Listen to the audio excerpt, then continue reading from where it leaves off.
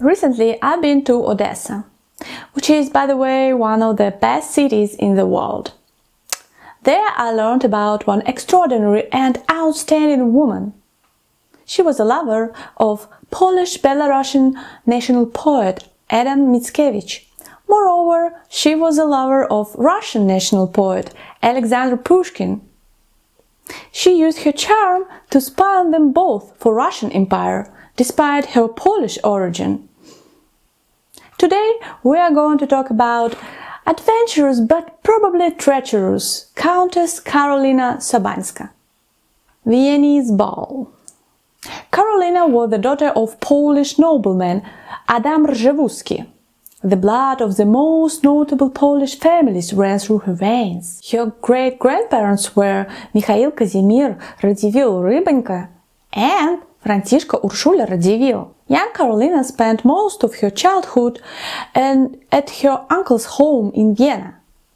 Her uncle, Wacław Rzewuski, was a famous explorer, adventurer, and orientalist, so he spent a lot of time traveling around mysterious East and writing poems, music, philosophical works in French and in Polish.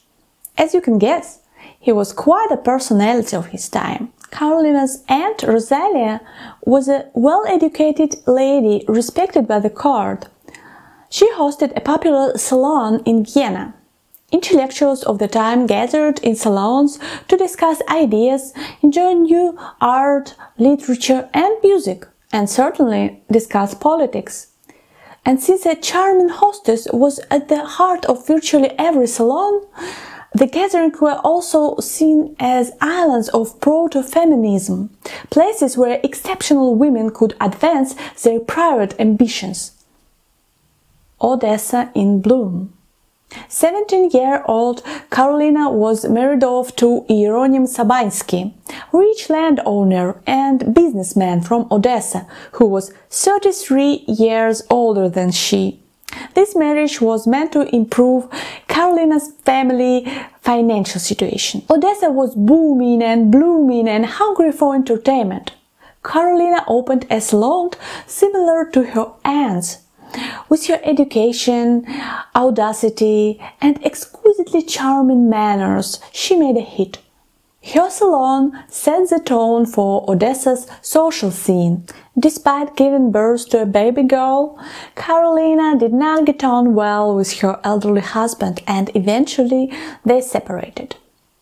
Soon, rumors spread she was having an affair with Jan David, a cavalry chief and Russian spy, who had Greek, Polish and Lithuanian origins. David was sly and ambitious.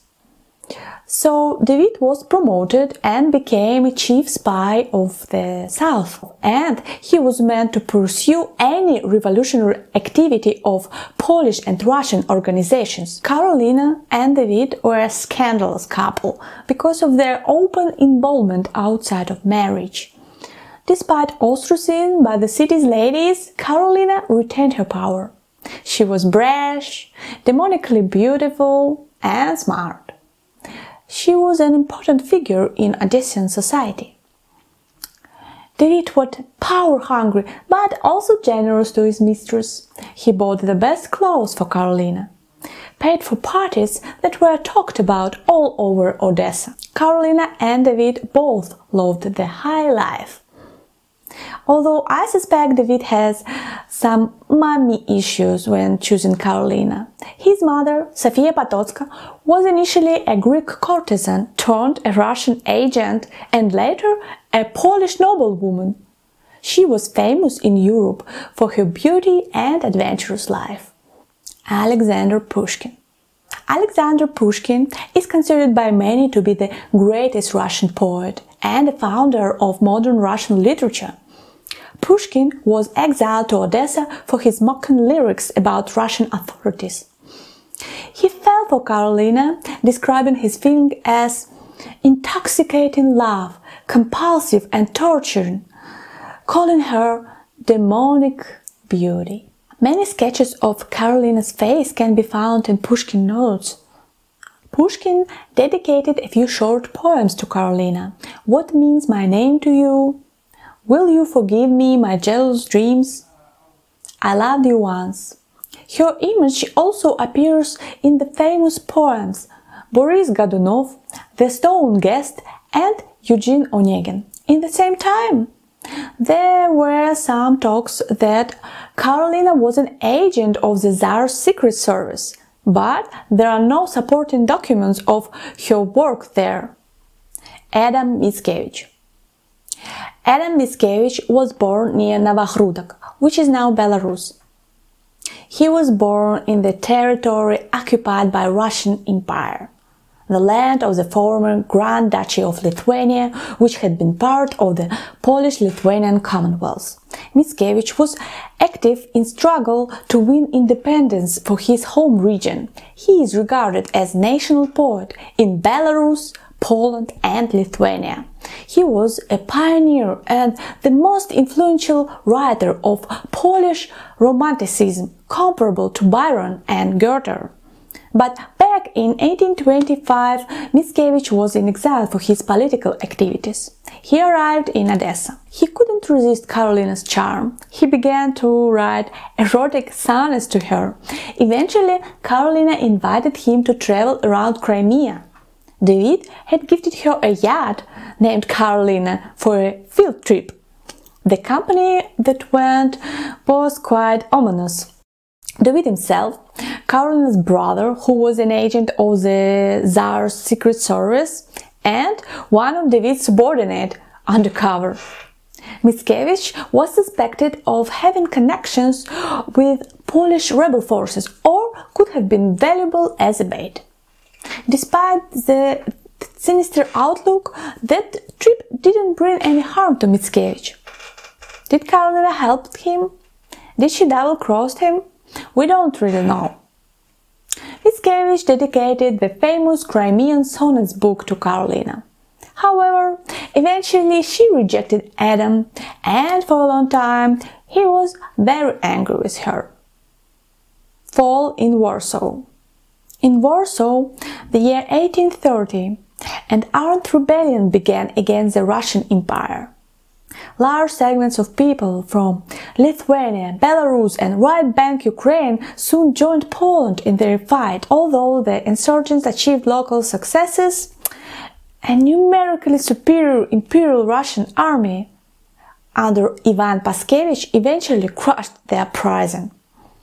Poland lost its autonomy and became an integral part of Russian Empire. David distinguished himself in the suppression of the rebellion. Ivan Paskevich recommended David to the vice-presidential position of the so-called Warsaw military district. Meanwhile, the Tsar's secret service received a report on Karolina. Poles have completely taken over the administration. Something like Women's Society was formed under the chairmanship of Sobanska, who has great power over Count David. Because of this, the main positions were given to the Poles, who participated in the rebellion. Sobanska tried to justify herself and write a long letter to the chief of Russian secret police, where she expressed her loyalty to the Russian monarchy and contempt for her homeland, Poland. The letter had no effect, and the answer from the Tsar Nicholas was harsh. How long Count David allowed himself to be fooled by this woman who seeks only her own Polish advantages under her personal devotion and is just as loyal and mistress as a Russian subject. It would be great to open the eyes of Count David and tell her to return to her estate in Podolia. Taking into account his own Polish origin, Count David had fallen from power in disgrace. Not long after, Karolina and David broke up. Was Karolina a traitor to Poland? I want to believe that she wasn't, and she was secretly helping to Mickiewicz and rebels, but we'll never know for sure. And that being said, her father and both of her brothers were definitely loyal Russian servants. Ivan Paskevich himself was sure of Karolina's loyalty to Russian Empire. Midnight in Paris. Now Karolina was in a very dark place in her life. After 15 years together, they had broken up with David, and her only daughter died. She had no place in Poland nor in Russia.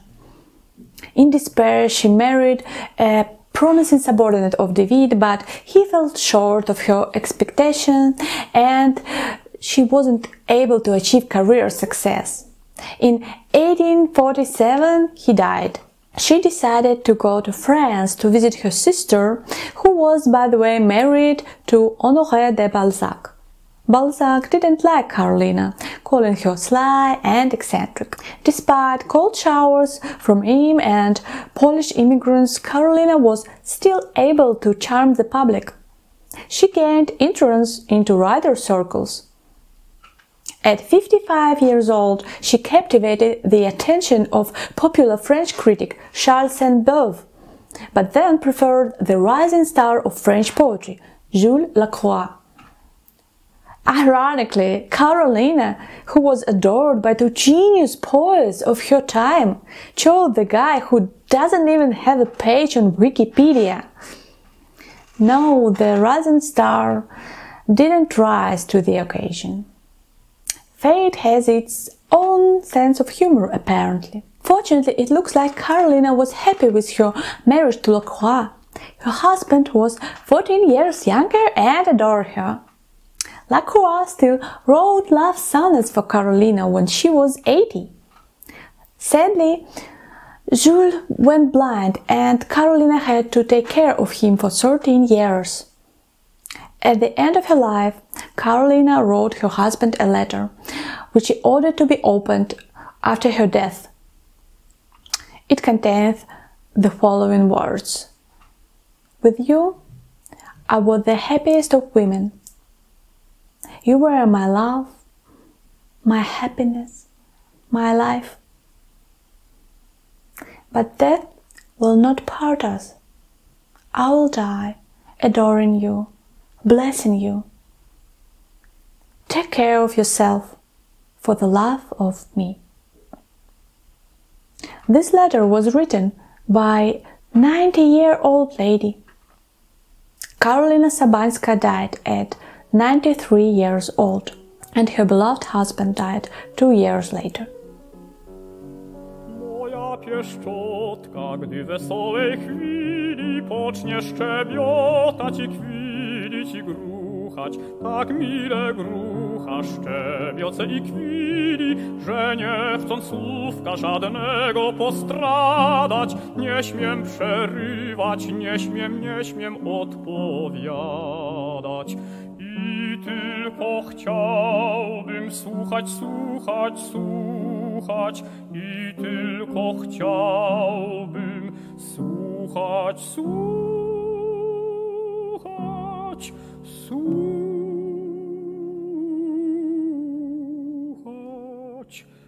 Lecz mowy żywość, gdy oczki zapali i pocznie mocniej jagody różować, perowe ząbki błysną śród korali.